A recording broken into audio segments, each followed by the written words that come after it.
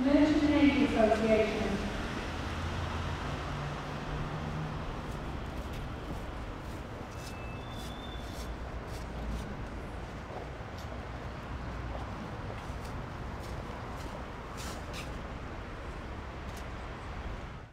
During the Second World War, it was the responsibility of the Merchant Navy to deliver supplies from overseas to enable Britain to continue fighting.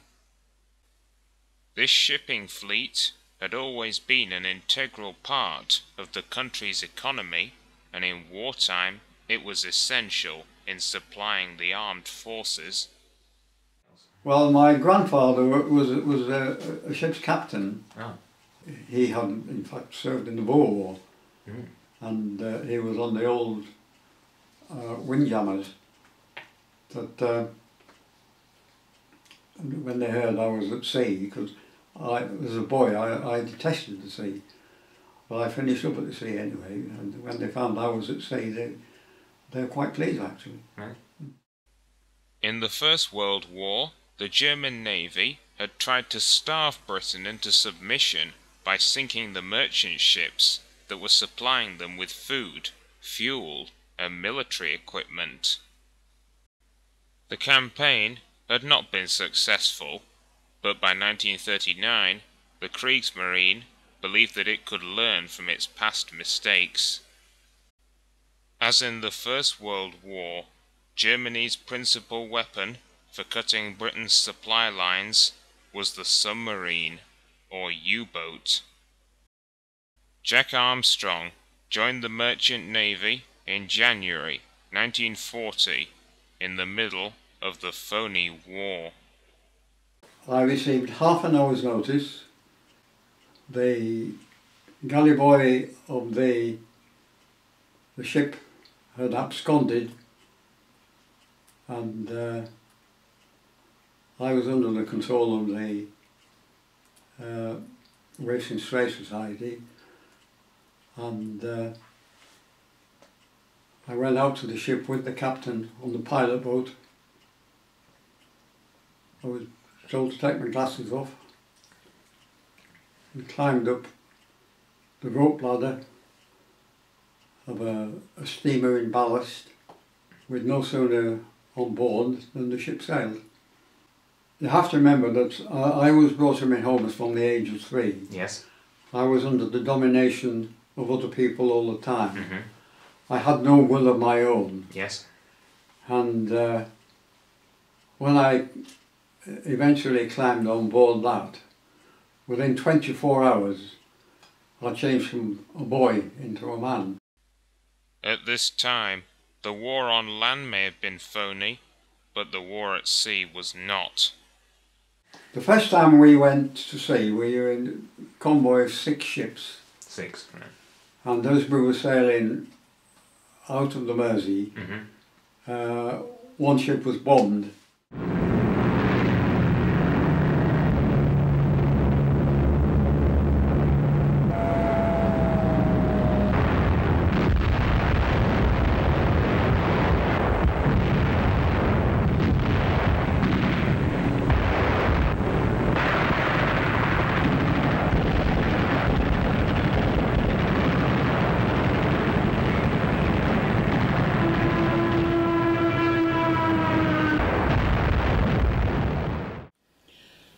I don't know, I was on the ship, a bomb dropped.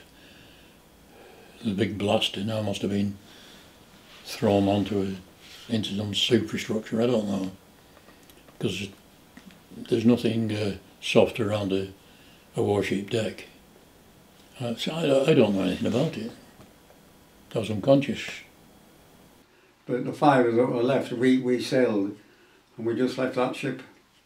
We didn't stop to consider our first aim was to get out. We sailed out for about 2 days, and then we were on our own. It was January. It took us a month to do a fortnight's voyage. Yeah.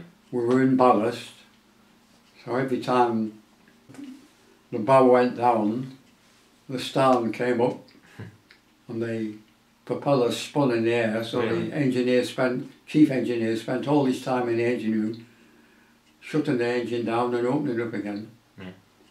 And one day we're in exactly the same situation, same place as we were 24 hours ago. The sea was so heavy you Sea couldn't was sail so, ahead. Really? So that was my first introduction to sea. January North Atlantic, which is acknowledged to be the worst period at sea for the Atlantic. Some of those old tramp steamers, they've got very open bridges. It can be cold and icy up there. The only consolation is if the waves are so rough and you're in a situation where you like the rough sea, even though you hated it, you liked it because it kept the U-boats. But you got to remember that the U-boats were no respecter, and the fact that the sea was rough didn't stop them sinking ships. After you'd say you'd done a fortnight's voyage or so, and you hit port, your principal aim was to go ashore and get drunk. I learned to understand people when I was 17. That's when I first learned that people talk a lot but never act on it. Because when I first went ashore in South America, and the lad said, oh, when we get to South America we'll do so and so and so and so. So when we went to South America, and I said to the lads, well, come on then, what are we doing? And I had to lead them, and I was only 17, 18. And that was when I began to realise that all people have feet of clay. And that's when I began to understand people. I would spend an hour or more with a violent, drunken man and persuading him in peaceful ways. Then somebody would come along and say, don't come bum, and upset it all again. I could learn to handle people even now, which became my life. After the fall of France in June 1940, German U-boats were able to operate from French ports and could now patrol further into the Atlantic.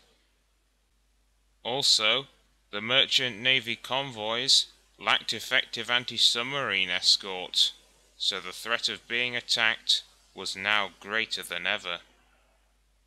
Between July 1940 and early 1941, Allied merchant shipping losses rose greatly in what the U-boat crews called the happy time. When I went to sea, the danger didn't occur to me at all. It was later on as the submarines started getting active, as the convoys got bigger and ships were being sunk, that we were aware of the danger, if you like. But you become fatalistic. We literally lived each day as it came. We never thought about tomorrow. If a ship was sunk, our immediate thought, well, it's not us. And the ship just sailed on. Regardless of the number of ships that were sunk, we as an individual ship would carry on sailing in a normal course of events. And you carried about your duties in a normal course of events. But, despite their newfound success, the U-boats had not severed Britain's supply line, and the majority of the cargo usually got through. Did your time on the ship ever get monotonous? Did it feel like you were doing the same thing at all? It used to get monotonous in a sense if we were doing a fortnight or more, say if we were sailing to Australia, sailing across the Pacific. But again, against that was good weather. And so we used to sunbathe. The only thing about the ship sailing day after day after day is when you hit port, you went mad. and we used to spend every penny we had, so that we had nothing left when we sailed back again. Did you? In case we were sunk. If you think of Scapa Flow, you could get a lot of the Navy could come in overnight. Now with the big battleships, you get 1,400 as a complement. Cruisers, 1,000. You had to be fed. How many loaves in one night would they get through? And they're the small puffers, the Clyde puffers. They were like ants running around because they were supplying all those ships. There could be 50 ships in Scapa at any one time, from little frigates right up to big battleships, and dozens and dozens of these little puffers. Oil is coming in, I'm not talking of gallons, you know, just topping tanks up, 20 tons, 30 tons. Can't imagine what it's like now. I remember one occasion particularly when we were in New York, the chief steward, because he knew of the circumstances, ordered twice the amount of food that he would require. Yes. Because he knew that they automatically cut it down. Right. And to his surprise, he got a lot. So that for that particular voyage, we lived well. They used to make the bread on board, and the bread used to be full of weevils and maggots. After time, he just consumed it. You just had to ignore them, did you? Well, he got used to it. And it's literally true that if you got a ship's biscuit, you could tap it and the weevils would come out of it. Yeah. And it was not just Britain that was receiving supplies from overseas. Russia's entry into the war created new duties for the Allied merchant navies. The Soviet Union received much of its aid via the Pacific, some via the Persian corridor, and some via a dangerous shipping lane that ran through the Arctic Ocean. Did your ships ever go on the Russian convoy route? No. In that I was very fortunate. Right. I was in Glasgow or Gurk or somewhere around there, and we were all being issued with tropical gear, and at the same time they were insulating all the ship's cabins. So that told us, in spite of the issuing of the gear, it was Russia they were going to. I hadn't signed on then, so I didn't sign on that ship. Although their main duty was to transport war supplies, the Allied merchant ships were also responsible for moving troops from one theatre to another. So when you were sent out there, was there a fear of U-boat attacks? Oh yeah. Oh yes, on the convoys. Oh yeah. Were you in a convoy? Yeah. Oh yeah. Oh yeah, went out by boat. Did any ships get attacked at all in the convoy? Well, no, but there was some of the what do you call it? Ships, cargo ships. Oh, they got done, yeah. The slow ones, you see. We was on the Linus. Were you allowed on deck at all? Yeah, oh, certain times, yes. Not all lounging about. Oh no, discipline on there as well as you slept right down below. You had to come up for a boat drill with a pair of boots or whatever they wanted you to have. You've got to have it with you, and How often were these boat drills? Well, you used to get them 2 or 3 times a week. But whilst the Kriegsmarine were attacking Allied merchant ships, Britain retaliated by blockading Axis ports. When crews first came, they had the job of putting mines down off France and in the Baltic, and they used to put a couple of 250-pound bombs on them. I don't know why they were 250, but they always were. And they used to drop these mines in various places, and then they'd go and dump a couple of bombs. It's a long way from where they put the mines. I think the Germans must have known, and it got them upset.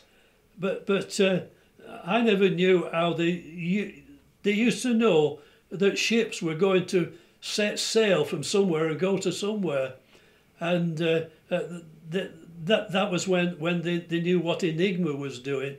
I used to wonder how they got all their information, but I never knew. I had my ear quite close to the ground, but I never knew about Enigma and all that goings on. But we got all kinds of information, but they used to take these mines out and they called it gardening, which was a bit of a euphemism. In December 1941, the United States entered the war on the Allied side. Now, the US Merchant Navy could bring war supplies to Britain, and also the American shipyards could replace the vessels that had been sunk by U-boats. But the US Navy lacked anti-submarine vessels and was slow to enforce a convoy system. At the same time, Germany was constructing more U-boats and was quick to exploit the vulnerability of American shipping. Consequently, for the first half of 1942, Allied losses rose again, giving the Kriegsmarine a second happy time. If a convoy was attacked mainly, especially if it was a big convoy, you got the order to scatter, and then the ships, because although you have a lot of ships, the convoy has to sail at the speed of the slowest ship, which in a lot of cases irks the engineers, because every ship has what you call a critical speed, and to maintain that you have got to go higher or lower. It can't keep at that speed. So we've actually had a collision at sea because the ships have veered, and we lost davits and things on one occasion. Your first and immediate order, most attacks at night, if you remember, is you get to scatter. Well, of course, then the engine note goes down to the engine room, increase speed. So what you do is you scatter, and that's your primary objective, is to get out of the way. Everything was buttoned down for action all the time, because you never knew when a U-boat could strike either a merchant ship or a Royal Navy. And I feel sorry for the merchant lads, because when they were hit, sunk, they came home, they were on the dole. The Royal Navy, of course, would re-equip you, probably gave you leave, and you were paid all the time. The poor old merchant lads didn't get anything, they were finished. Straight on the dole. It was terrible the way they were treated, in my opinion. The worst I ever did see was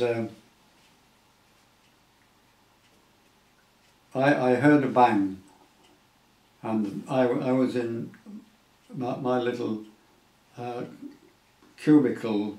I was engineer steward then, and I dashed out on deck, and it only a matter of about 30 seconds And I went out there and I saw a ship end like that. It was carrying iron ore, I later understood, and it had just gone down like that. So in a matter of seconds, a ship sailing along like that, and then it's down like that. Really? So there'll be no survivors off that ship. Really? But your main concern then is you, is to get ahead. Sometimes the Kriegsmarine deployed surface warships against the convoys, but these were far less effective than the U-boats. We had sailed on one occasion, I can't remember the occasion, but we were, when the Bismarck was out. The Bismarck? Oh, Yeah. yes. We were just one day sailing away from there. We were sent due north. We were told to head right straight up north, and we went as near to the North Pole as made no difference, and then cut across and come back out again, and it got colder and colder. But there's a lot at sea that you don't know about, because the sea is a big place, and a lot of the action is taking place just over the horizon. So you don't actually know of it, it's only by hearsay. From the Merchant Navy point of view, what upset us was when the Prince of Wales and the Repulse went down in the Far East. Being seamen, it was those things that upset us. We were sea life and sea orientated. Yes. And it was all the ships. You see the you'll see a picture there of the hood when the hood went. And that's when we were depressed, because she was pride and joy of the British nation at the time. Yeah. And to go down in 30 seconds or like that, and only 3 survivors, was that was an incalculable blow. During the second half of 1942, more escort vessels were put into service, new anti-submarine weapons were developed, and the German naval codes were being broken. But whilst these developments made it more difficult for U-boats to attack the convoys, merchant shipping continued to suffer heavy losses. So when did you actually start getting a proper anti-submarine escort? Anything like 2 years after, before we really got any proper escort. We used to sail across from Canada, and the Canadian Navy used to send out ships, and then as far as they could go, and then there was a period in the middle when there was no escort, and then we would be 2 days off the United Kingdom and get 2 corvettes. There was one occasion we brought the 6 Lease Len boats across, and the Lease Len boats in our case had been taken fresh off the stocks. It was a US mail ship, and the first ships that were handed over to us were straight off the stocks. We had an all-American Navy escort, including an aircraft carrier, when it was flying, put a plane up in the air to make sure that those 6 ships got across. And when the American Navy handed over, they handed over the 2 corvettes. And we just laughed about it, you see, because the Navy, American Navy, was determined that those ships get across there. We had nearly as many escort as we had ships, and we handed over the 2 corvettes. In the middle of 1943, new, long-range, radar-equipped aircraft were assigned to patrol the North Atlantic, armed with anti-submarine weapons. U-boats were especially vulnerable to aerial attacks, and this, in combination with improved Allied technology and enhanced convoy protection, meant that merchant shipping losses had rapidly declined by the end of 1943, while submarine losses had increased significantly. Now, the Kriegsmarine had evidently lost the Battle of the Atlantic, but they continued to attack Britain's supply line, and although they never achieved another happy time, their presence could never be ignored. I remember coming into Scapa and 3 ships were sunk, one after the other. People didn't realise that, how much devastation those U-boats caused. And I remember somewhere reading in 1943 the U-boat menace was over. Whoever wrote that must have been an idiot, because they were still fighting in 1945 and sinking our ships. I never ever felt safe, because even with the 100 ships, you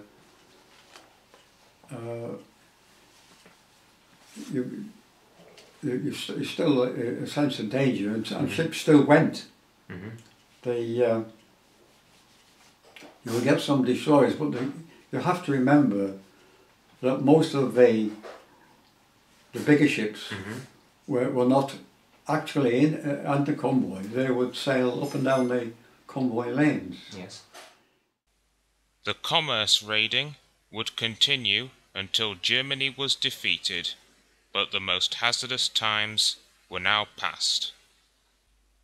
The Battle of the Atlantic had inflicted heavy losses on both sides. 72,000 Allied personnel had been killed, whilst 30,000 German sailors had died. Despite these appalling losses, at no point between 1939 and 1945 did the Kriegsmarine ever manage to sever the supply lines between Britain and America. But although the sailors of the British Merchant Navy had played a critical role in sustaining the war effort, they received little recognition for their actions. After the war, they were forgotten for all the work they'd done and one thing and another.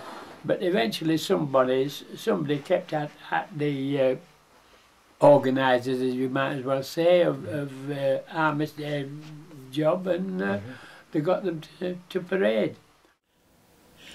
What shocked me, when I went on that holiday in 2000, outside HMS Sparrowhawk, which is an industrial estate now, near the old guard room, there was a big notice board up to the honour of the men that flew out from here and never returned.